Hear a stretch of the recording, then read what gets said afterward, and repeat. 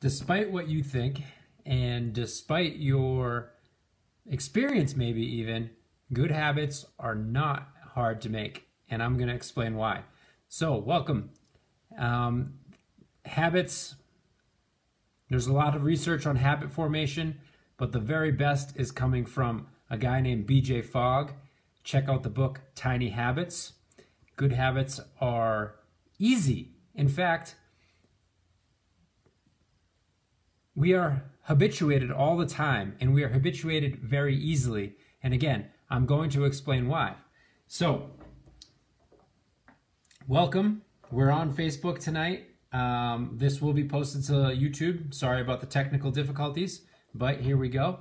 And I just want to say Happy Mother's Day, first of all, to everybody out there who's watching. All you moms out there, we love you. And my mom is watching. And Mom, I love you very much.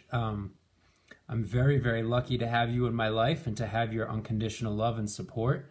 And I know that you are always my #1 fan. Sometimes you're my only fan, watching and cheering me on. And not just though because I think it's actually resonating with you, and a lot of that has to do with the foundation of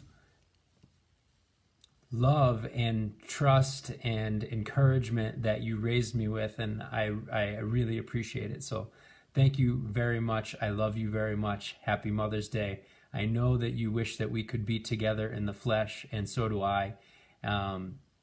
It's strange days indeed, and I love you. Happy Mother's Day. So, I'm going to look down every once in a while because I might actually look and see if there are comments. And so if I'm doing that, that's what I'm doing. If I'm looking over here, it's because I have notes on the board over there. Okay. And if I'm looking at the camera, like my wife told me, I'm going to be doing a good job and she's not going to get mad at me. And so here we go. Despite what you think, good habits are not hard to make. And I need to tell you about dopamine, okay? So dopamine is a neurotransmitter. You've probably heard of it. Once again, we are talking about the brain in a way that is undoubtedly oversimplified. There is no single causation. But for our useful intents and purposes, we can think about dopamine as the neurotransmitter that is responsible for a couple things. It's responsible for pleasure, and it's also responsible for reward, and it's also responsible for motivation. So these are really important factors, obviously, in our makeup. Okay. However, here's a very interesting thing. Dopamine is also like its desire. It is designed. Dopamine is designed. We evolved dopamine so that we would feel pleasure, to be motivated to do things that are not easy to do. And that so that we would feel pleasure in being motivated to do things that would further our likelihood of survival, right? Because that's really the bottom line when you look at the neurochemistry, is survival. And so when we're in the, say, let's just paint a picture of, 10,000 years ago, and you're out in the wilderness, or you're in your cave, or you're in your hut, or and you realize there's no food, and I need to go out, and I need to leave shelter, and I need to battle the elements, I need to battle animals, I need to perhaps be gone for multiple days away from my family in order to go hunt for food and bring it back. Well, dopamine gives us a sense of like, yeah, I'm gonna do it. I feel motivated. I feel even excited by this challenge, right? And there's pleasure there. However, so then when we go out and we do that strenuous effort, and then when we come home and we have an animal on our shoulder, and we bring it into the den, and our family's there, and we cook it together, and we sit by the fire, and we enjoy our reunion, and we have a warm, nourishing meal, and the kids snuggle up with you, and we feel all cozy and beautiful inside. That's not dopamine. That's actually more like oxytocin, which is another which is a hormone that is responsible for feelings of love and trust and safety and just like a goodness feeling. So dopamine is not happiness. Dopamine is the drive or the motivation to go do things that will bring us happiness. So if we get stuck on dopamine, activating our dopamine on things that are not intrinsically satisfying or not good for us or not healthy, then we get stuck in a dopamine loop. We just get stuck hitting the dopamine button. This is literally all stuff that the people that make the tablet or the phone that you're watching this on, the Facebook, every ding, every heart, every thumbs up, these are all meant to trigger our dopamine. And so too are things that are, less innocuous and more intense, like drugs, cocaine, incredible burst of dopamine. And so what happens with dopamine is that every single time we get a hit of dopamine, whether large or small, the brain likes that and says, oh, I want to look what came before the dopamine. The brain will look and say what came right before it. And whatever came right before it, we'll want to do it again. So, yeah, do you ever check a Facebook post or a YouTube video that you did or something like that and find out that you got a like and then look again 5 seconds later? Or did you ever check your email and then refresh it again 5 seconds later? Your brain goes, oh, I got dopamine from doing that last time. I want more. I want to get it again. It's not a big deal. It's not a huge problem. But if we get stuck in those dopamine loops looking for that pleasure hit, that motivation hit from things that are not intrinsically satisfying, then we can start to feel really bereft and really empty and really depressed and really dependent and eventually addicted, whether it's to the cookie, to the Facebook time, or to cocaine. It all works in the same continuum. Now the good news is this, is we can know this, and almost everything that we talk about in these videos is teaching you tools and teaching myself and practicing myself tools to be able to use myself better. Okay? So I've taken on a new identity, and this is something else that some of the people that I work with in person that are even watching tonight will remember maybe from our talk about the Superbetter book by Jane McGonigal, another highly recommended book, Superbetter by Jane McGonigal.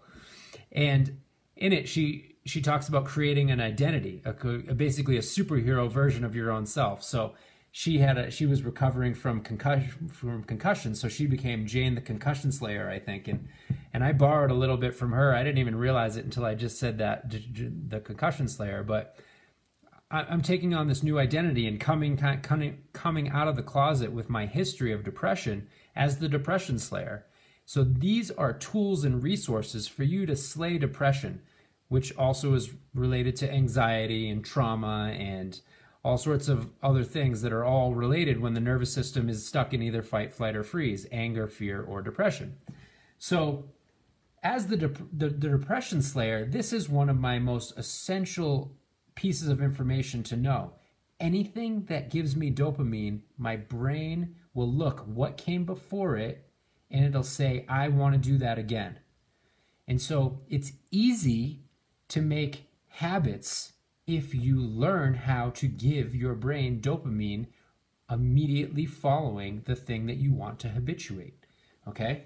So this is where the research from B.J. Fogg comes in. Okay? B.J. Fogg is one of the world's preeminent behavior scientists. He wrote an amazing book called Tiny Habits. I'm going to share with you a little bit from what he calls the most important chapter of his book. But please, by all means, don't think that that's a substitute for reading the book. The book is amazing. But this one is about what we're talking about here today. How to use your brain the way it works, okay? And the way it works is anything that gives it a hit of dopamine is going to want to do again, for better or for worse. And so I want to take charge of that for better or for worse principle and give my brain dopamine every single time it does something that I want it to do again. If it sounds a little bit like training yourself, it is. This is one of the mottos of the work that I do: train your brain or remain the same. And this is taking the animal part of my brain and using the human part of my brain to design training routines to train the animal part of my brain, so that I, the human, the master, is in charge of the animal and not the other way around. Now, when I am a slave to my impulses, my addictions, my cravings, and dopamine is running me around ragged, looking for satisfaction in things that aren't satisfying, drugs, Facebook, whatever it is, then the dog, the animal, is in charge of the master. The dog is walking the master at that point. So to be happy as a human being, we need to flip that back and we need to take control. And knowing how our mechanism works is a really good way to do that. So I know that I can use this principle to my benefit instead of to be at effect. Because rest assured, the people that made the app, the Facebook app, they also know this. And do I want them to be in charge of my attention, or do I want myself to be in charge of my attention?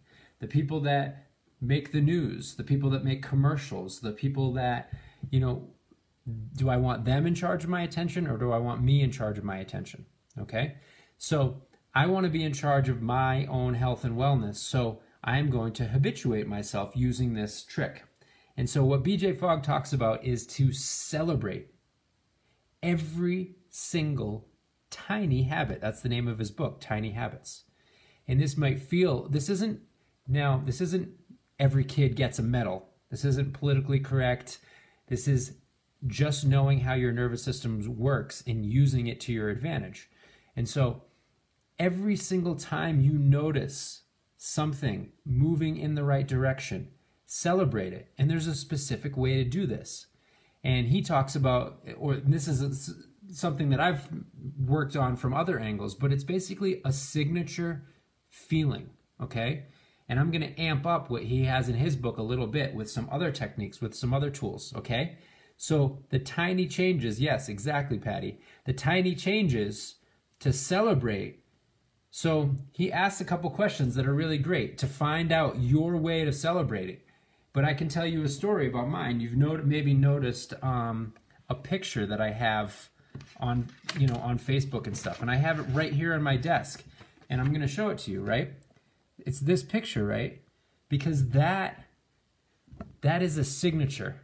That posture, that image, that gives me a feeling of yes, I did it. That's dopamine. That yes. Now you're going to have maybe something different. It's not maybe going to be the exact same thing or the exact same word. And the point is that you have to find something that feels authentic to you, because you have to find something that actually lights up your dopamine. So and the more, when you get good at it, you don't need to actually do the physical posture. You can just think about it and you can activate it. And the more you practice it, you can add this little component right on the tail end of anything positive that you do. Get a little dopamine, and then your brain is going to want to do that thing more and more and more. And that is how you can make a habit easy to develop. It does not need to take months. As even I've said in the past, that's old research. It does not necessarily need to be a hard struggle. In fact, most of the time, when we do the hard struggle thing and we think, oh, I got to keep doing this every day, usually we quit, right? Because we're not having enough fun. There's not enough dopamine. There's not enough pleasure involved. We're trying to whip ourselves into shape. And that doesn't work. Eventually, the dog will rebel and bite you if you try to whip it into shape. Now, so we need to become more like a dog whisperer or a horse whisperer. And we need to train our brain with skill, ease, kindness, playfulness, pleasure. And a happy brain learns better. Period. End of story. And again, this is not political correctness. Everything is, pat your kid on the back, give them a cookie for being able to tie their shoe. There's a way in which that can become problematic, but this is just skillful means. This is just using your brain the way it works, the way it's designed to your advantage, okay? So let's come back to the signature. So here's this thing I got, right? Boom. So I celebrate my successes. And if you want to find your signature, he poses 3 scenarios. And so just think about these things for a second. Imagine that you have you're applying for a dream job. You know, COVID's over. Everyone's able to go back to work. Maybe things are different. Hopefully things are different in a good way. But imagine that you're applying for your dream job and you've just been thinking about it. You get an awesome interview. You put in the application, and you're getting a response, and you're getting a response via writing. Okay, and you open up the letter, and the first words that you see are congratulations. What's your inner experience? Is it a wow? Is it a woohoo? Yes, that is an authentic celebration for you. Try another one. Say you are something that I do. Say your laundry basket is in the corner of your room, and you're cleaning up, and you're in the zone, and you're making headway, and you're clean, and you grab a sock, and you got a perfect little ball sock, and you're just in the moment, you're in the flow, and whoo, you toss it, and it's perfect arc. Boom, swish. What do? What's your experience? Yes, right? That's an authentic celebration moment for you. So if you pay attention in these next couple days, or you pay attention to those scenarios, you're going to find that there is some little thing, is a woohoo, or yes, or boom, or wow. Like, I can't even not do mine, right? That is your instant hit of dopamine. Okay? Now you can use that on purpose, and you can amplify it. Now this is amplification from his book, okay? The amplification is to use your whole brain when you do this, okay? That means you have a picture of yourself. That's one part of your brain that is responsible for imagery. And you want to have an image of yourself. So I have this image, and you might not have a picture of it. This just happened to be because I do this. So someone caught it. A good photographer at my sister's wedding caught me doing yes, because I was excited, right? Or,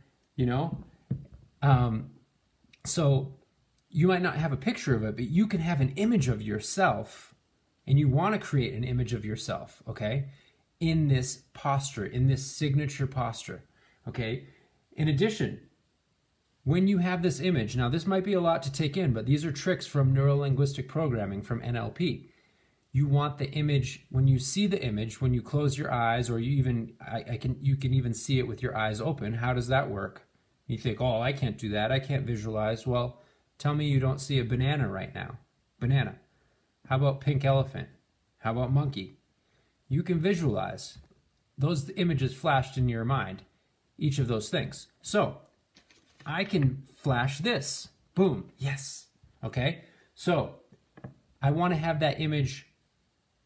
When it's something that I want to enhance, I want to make that image bigger, closer, and more than even closer, I want to be in the image. I want to be what's called associated. So I want to be in the image as opposed to dissociated, which is me looking at the image.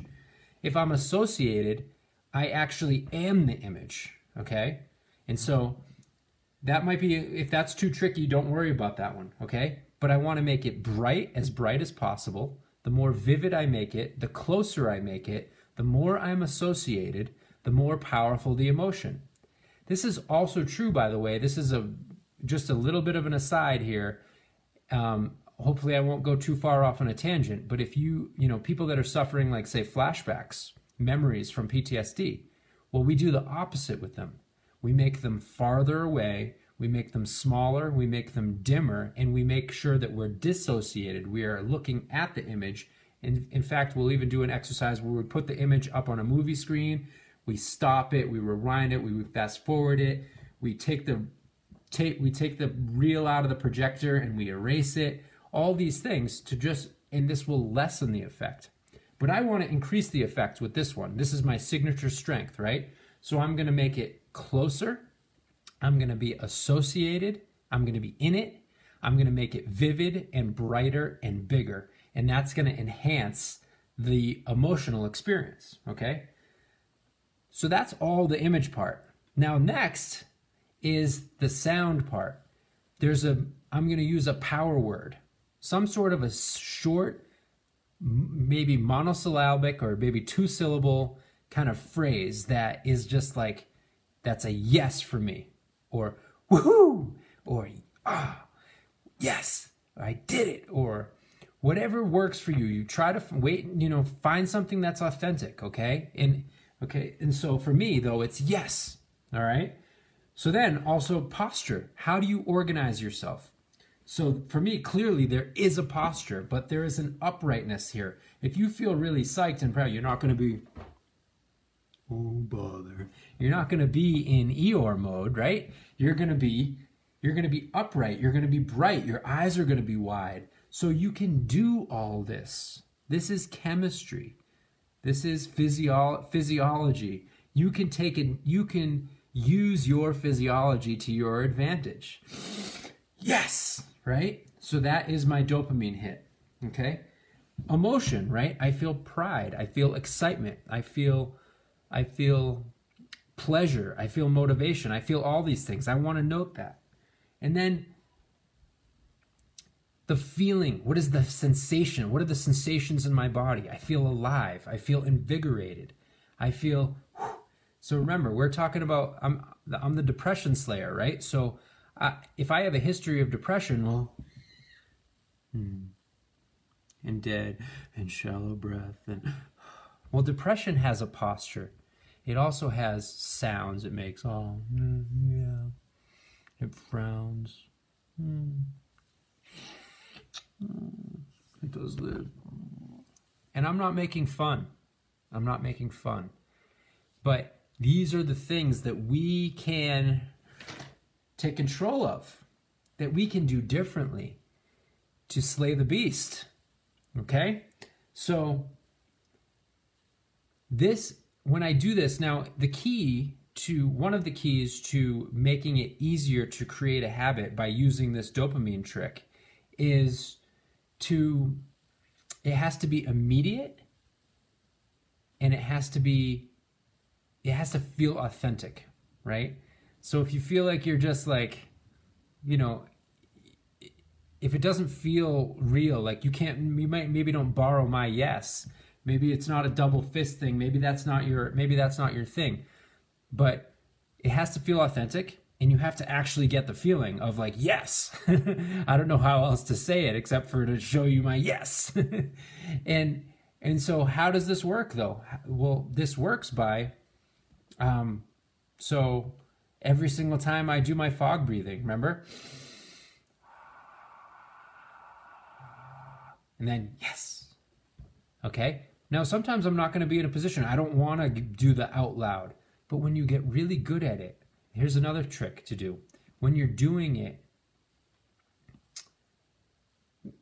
when you feel that signature and you put all those things together of the visual, the posture, the feeling, the sound, you can do it all internally. The more you practice it, the more you will fire that as a habit, and that will be a neural network that you can do with just the minimal of movement. So like my hand's down below me, so I normally, but say it was underneath the desk, right? I'm just gonna show you. I just go, yes. And I can generate it now internally. Without you even knowing, I can generate it. Right? And so that's boom, and it becomes easy and automatic. That's a habit. A habit is anything that you do that has become easy and automatic. And it used to be, and these is something that I've said, which is also true, there is something to the frequency, intensity, and duration. But this is a way to increase the intensity part of the equation. Frequency times intensity times duration equals a habit. Anything you do with enough frequency, intensity, and duration will become easy and automatic, right? And so this is something that is now easy and automatic for me. Yes, right? And so I can do it easily just by thinking about it. I don't have to do the whole posture. I don't have to say it out loud. But now, as I'm playing with this more and with the tiny habits thing, and I'm just 1 micron in the right direction movement, and I am doing it every single time I do something that I want to reinforce, I am kind of amping myself up and amping up the way in which my brain programs things. This is just being skillful, okay? So how do I make it live? How do I make it real for you? So I got 4 minutes to go. So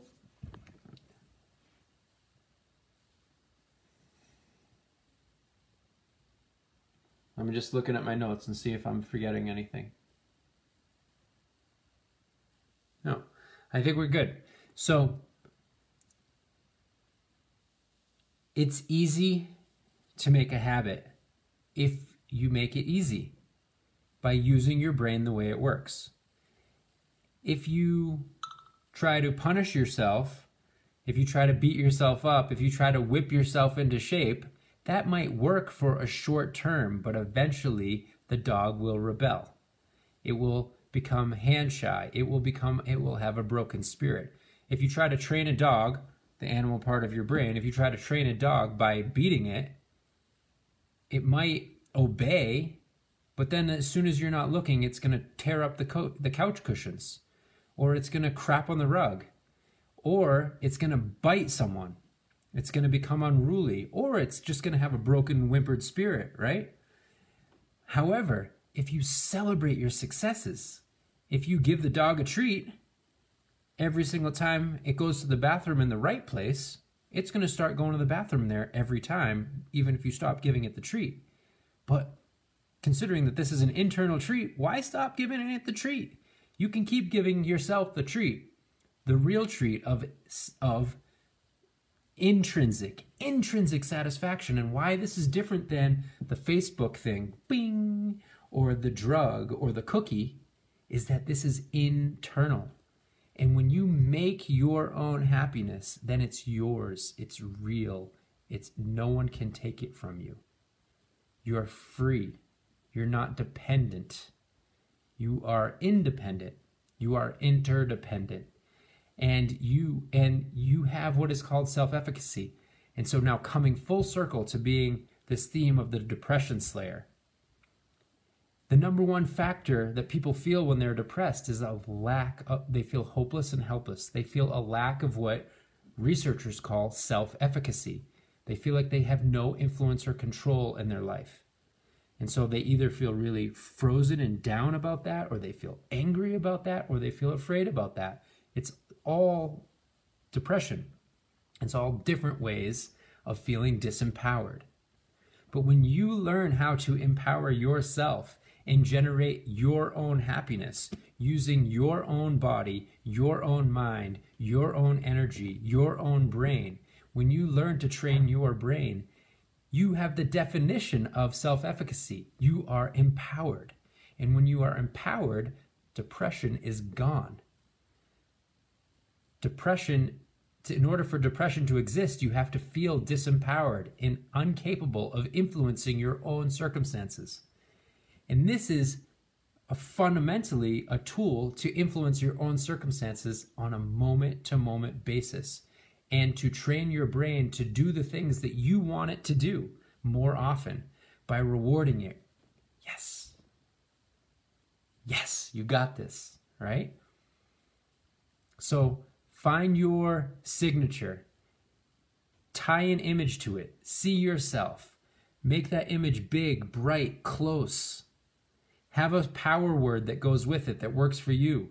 A yes, a whoo, a boom, whatever it is. Get fired up. Okay? Feel the posture of it. Feel the feelings in your body. Anchor it in. Well, how you anchor it in is that feel that whole signature sensation in your and you store it and code it by practicing it. And then use it every single time you do something good, every single time you do something positive, every single time you take even the tiniest step in the right direction. Celebrate. Woohoo! All right. This is how you make habit formation easy. This is how you slay the beast of depression. Coming to you from the Depression Slayer. These are tools and tricks that I've learned along the way to slay the beast of depression in my own life, and I hope they are helpful for you. And please share them if they are. And that's it. Love you all. Have a great night. That's our time. Please, questions in the comments below. I will be going back to YouTube once I get my technology thing sorted out. Happy Mother's Day once again to all of you out there, and love you all. Good night.